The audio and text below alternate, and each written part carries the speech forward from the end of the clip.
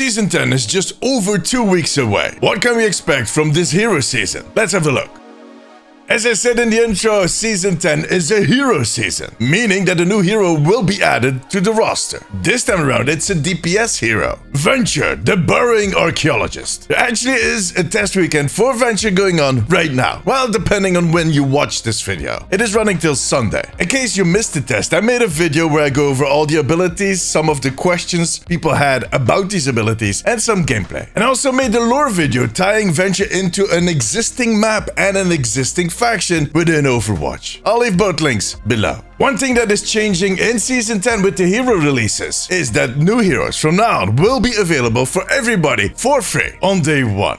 Huzzah! Now, usually when we have a season where they add a new hero, we don't get a lot of other content. But ever since Season 6, the official release of Overwatch 2, that seems to have changed. It looks like they're ramping up the content that they're pushing out every single season. And some of that Season 10 content might be very impactful for the future of Overwatch. But more about that later in this video. First, let's focus on the most obvious question. What is the theme going to be for this season? Well, back at BlizzCon in November, they teased 4 possible themes for future seasons that would be coming somewhere in 2024. There was Eldritch Horror, Witches and Wizard, Mirror Universe, and Egyptian Mythology. Season 9, the current season, was the Eldritch Horror theme. And I'm actually working on a series of videos that kind of explains all of the other themes. And the first one is going to be about Egyptian Mythology. I'll be pushing that out any day now, so make sure to subscribe. And the other themes will follow after that. For Season 10, I have 2 possible scenarios for different themes this season could be.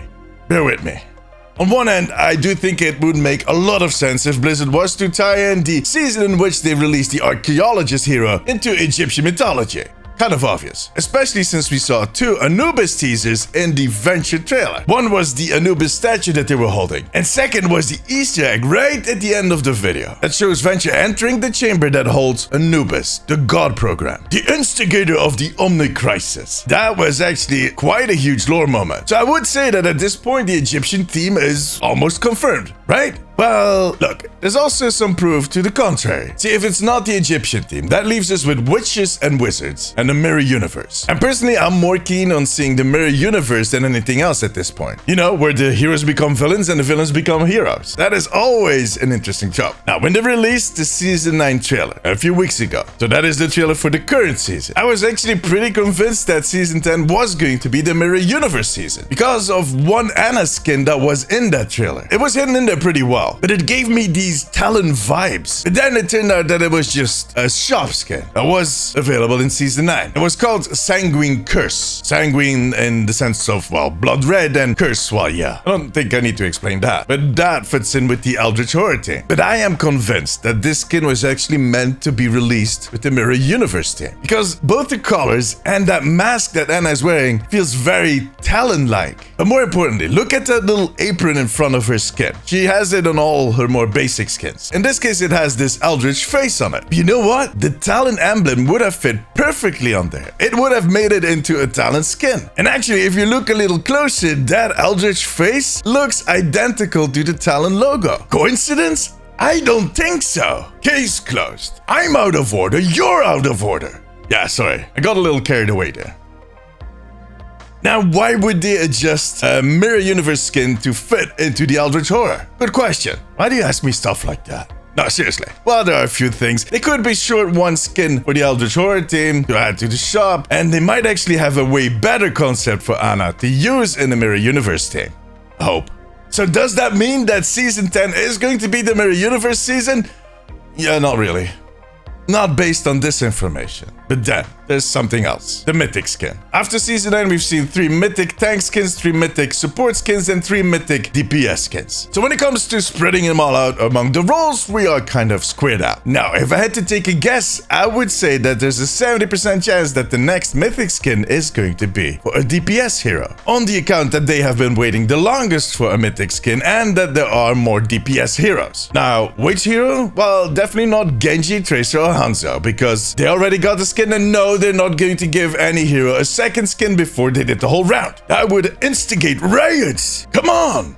What does stand out for me, however, is that all of the DPS Mythic skins have been for OG heroes. So heroes that were in Overwatch 1, even on release of Overwatch 1. So super OG. While both tank and support do have an Overwatch 2 hero with a Mythic skin. So my guess would be that maybe we're going to see an Overwatch 2 DPS hero getting that skin. Now that only leaves us with Sojourn, because she is the only new DPS hero that we got since Overwatch 2 released. Well, until Venture releases in Season 10. And you know what? In a way, Sojourn would be perfect for that Mirror Universe season. Having the new leader for Overwatch turning to Talon, that would be...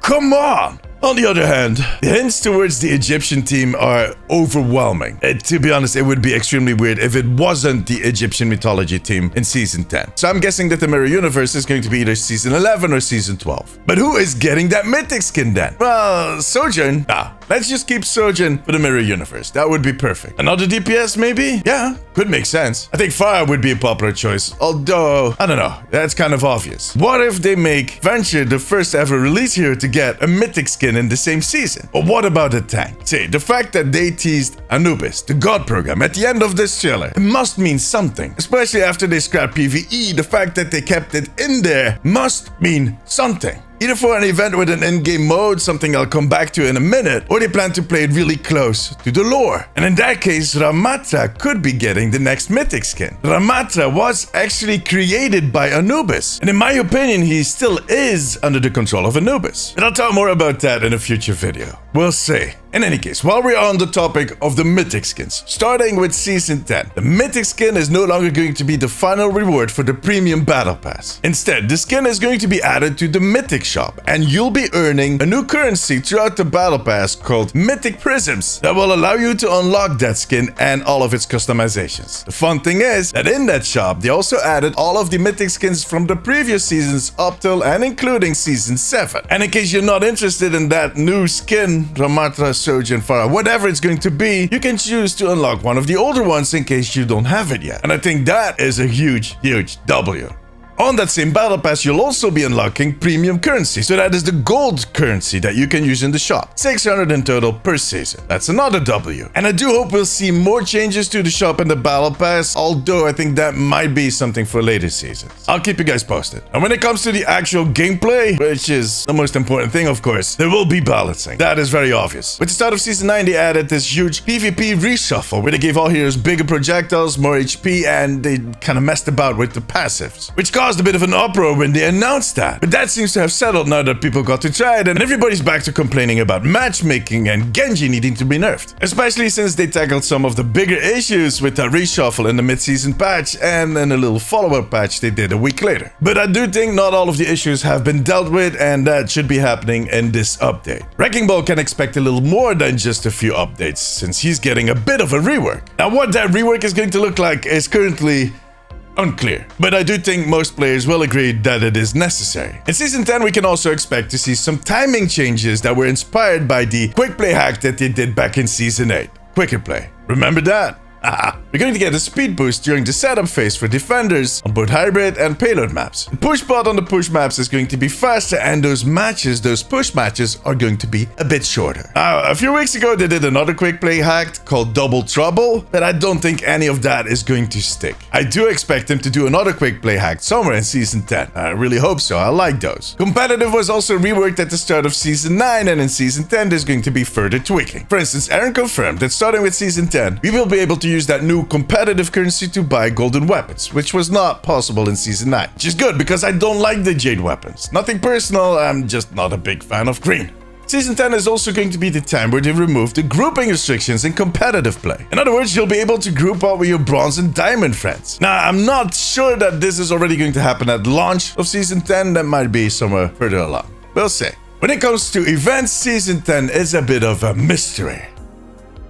No pun intended. Look, around this time of the year, usually back in the day, we got the archives and the anniversary event, but that is not happening for obvious reasons. I do think we're going to get some type of event that is tied into the theme of this season, like they did in Season 2 with Battle for Olympus, for instance, or the Diablo event, the Battle of the Beasts, and, well, in this current season, there was the Cosmic Crisis. I like it that they do that pretty often now. In the first seasons, it was kind of occasional, but in the last seasons, that has happened every single time. So I think that's a given. And that mode might actually be set in that space that Venture discovered, where Anubis is hanging around.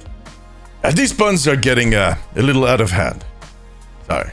What we do know, however, for a fact, is that the season is going to start out with a Clash test event. Clash is the new game mode that they're going to add in a later season. We will be able to test that new game mode for a short time at the start of the season. And we'll be playing that mode on the Hanawaka map, which is a reimagined Hanamura. And yeah, I'm kind of looking forward to going back to Hanamura, especially around this time of the year. Spring! The cherry blossoms will fall down and turn into a dark, mushy goo substance that make you slip and hit your head. I love spring. I do think that testing these game modes on a bigger audience before you actually release them is a very good idea. I think Flashpoint would definitely have benefited from that. The Clash mode is coming to Overwatch for real somewhere in a future season, maybe Season 11, Season 12, we'll see. And Season 10 is coming on April 16th. However, for now, that was it. A huge thank you to my patrons. I could not make these videos without you guys. You have my eternal gratitude. Check out this video where I answer some of your questions you might have about Venture's abilities. Make sure to click it. But above all, take care of yourself, take care of each other.